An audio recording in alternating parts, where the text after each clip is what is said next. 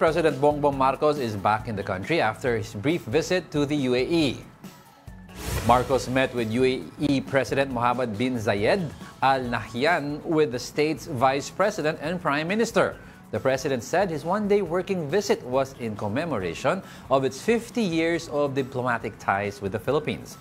His visit had to be cut short for him to attend to relief and reconstruction activities following recent typhoons.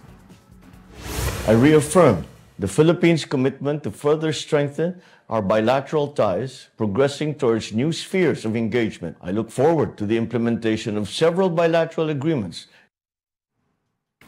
Ngayon, pinag-uusapan natin kanina about hindi napapansin yung bagyo. May reconstruction activities pa. Very good, very good.